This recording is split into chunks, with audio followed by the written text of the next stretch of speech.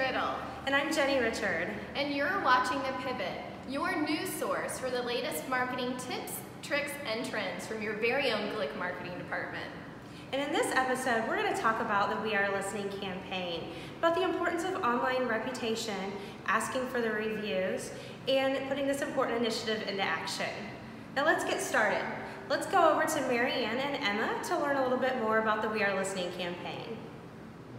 The goal of the We Are Listening campaign is to solicit positive reviews to boost our online ratings. To do that, all site team members need to work together to ask for positive reviews when a positive experience happens on site. We have created several tools to help us with this goal. First, each property has a feedback URL associated with their property website. This URL provides links to the most popular review sources so that customers can easily navigate to where they can leave positive reviews. Second, several orderable templates have been created to help assist in directing customers to the property feedback URLs. All of these can be ordered online on the glickgraphics.com stationery and print website. Lastly, we have the newsletter, which is sent monthly to all properties with reporting, contest information, and links to the tools we just mentioned. A contest portion has been added to this campaign to help motivate and reward properties receiving positive reviews. Each month, the positive reviews received by the properties are tallied. If a property receives 3 or more positive reviews in 1 month, they earn 1 entry into the quarterly drawing. Each month is a new opportunity to gain entries, and qualifying properties are announced in the monthly newsletter. At the end of the quarter, the properties that have qualified for monthly entries are placed into a drawing for a chance to win a dinner with upper management and a $50 gift card for each team member. The quarterly winners are also announced in the monthly newsletter.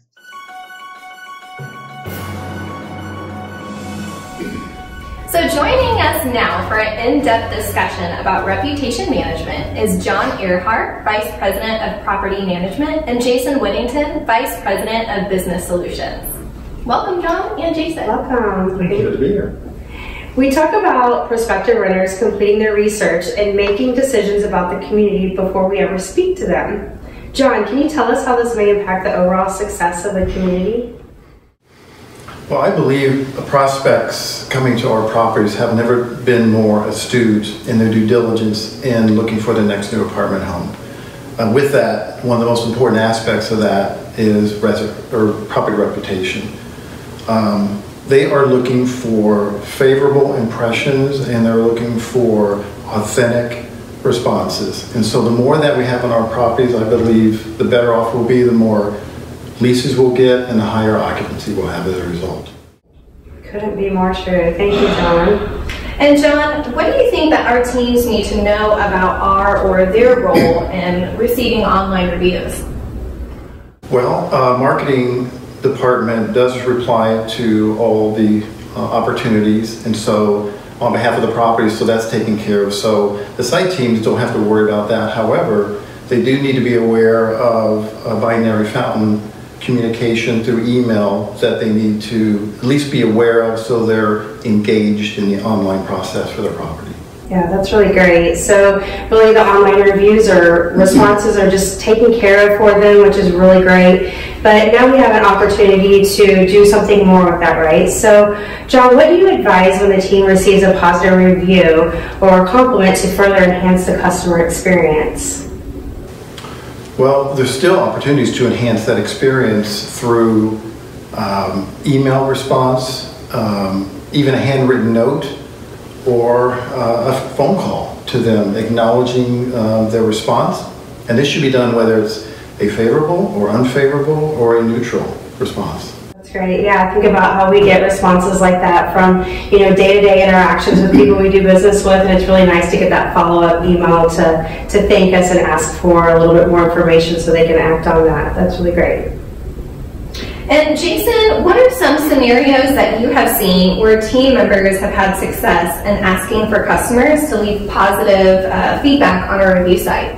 Yeah, I think that's a great question. And I would go back to our service vision of enhance every experience. We spent a lot of time picking out those specific words. And I think that every experience really points us back to that there's an opportunity to ask for a review or to ask for feedback in literally every experience. I think we should focus on positive experiences especially, but that can be anytime a service request is completed, anytime lease paperwork is signed. Really, any interaction that we have with the resident, especially positive ones, is an opportunity to ask for a review. Hey guys, now let's go over to one of our properties so that we can see asking for a positive review in real live action. Thank you so much for staying late to give me that package. Of course, no problem at all. It's my pleasure. Awesome. Hey, if you feel like we have provided you with excellent service, would you mind going online and filling out a positive review? Absolutely, no problem. I will take care of that right now. Thank you so much. Thank you. Have a good one. You too. Bye.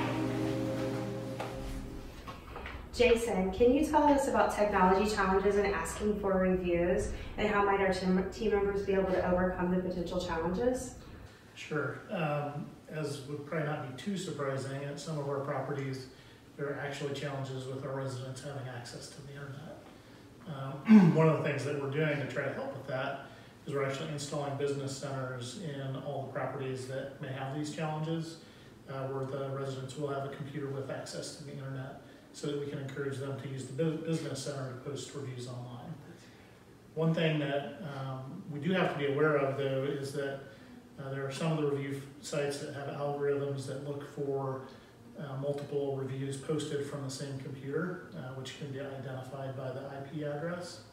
And so we do have to be careful that we're not asking residents to post a lot of reviews on the same day from the same computer, because that actually can get us blocked from those sites. So a resident party might not be the best time to ask for online reviews unless you're careful about how many people are actually posting those reviews. That's really great. Another thing to keep in mind is that we do have a full list of recommendations and best practices on marketing SharePoint page online. All right. So Jason, should we encourage our team members to offer incentives for positive online reviews? That's a great question. The short answer is no. It can get really tricky if you're offering incentives for online reviews. Each site has its own rules and regulations. It's really important for us to follow those rules and regulations, and a lot of them strictly prohibit us from offering incentives, so we really can't do that. The nice thing is that if you provide a great customer experience, most of your residents will be more than happy to go online and leave a review for your property. Great, very true. Jason, tell us what it means to Glick to ensure that our online reputation reflects our positive image. Yeah, I can tell you that with the executive team at Glick, that online reputation would be hard to underestimate the importance with our leaders. As you probably know, we created a new award at the Glick Gala this year for the best online reputation in a number of categories, including most improved, which I thought was pretty fun to hand out at the gala. Additionally, on our corporate priorities, which are just a handful of priorities that are the most important things for us to focus on as a company, online reputation is on the 2019 priorities for the second year in a row, which really demonstrates how important it is and should be for all of us. John, do you feel it's okay to post on social media via Sochi when asking for online reviews? That's a good question. One would think it might be a good approach. However, we don't really recommend taking that approach. We want these reviews to be specific to an experience, and so we want to make sure that we stick to that plan. Plus, when you send out a mass request for give us your review, there's unintended consequences possibly where you may end up getting a lot of unfavorable responses that you didn't plan on. So we best believe to keep it experience-based. And Jason, tell us some examples of online review sites that our residents might post their feedback on, and in addition, should there be a focus on one site more than another? There really shouldn't be a focus on any particular site. One of the easiest things that you can do as an employee at a property is to ask your residents to go to the property website and click on the links that we've already got there to leave reviews. It could be a Google review, it could be apartment ratings, it could be Yelp. There's a number of sites, and I think it's really important for us to let our residents choose the social channel or the review site that they're comfortable with, and not try to dictate their experience or their choice of channel to them, and just let them choose what they're most comfortable with. Great feedback, Jason, and I also believe that the We Are Listening campaign tools do have some information on several different sites that our residents can actually go to post that online review to make it easier for them. That's great. Well, I think that's all the time we have for today. Thanks so much for joining us, Jason and John. And thank you for tuning in to this episode of The Pivot.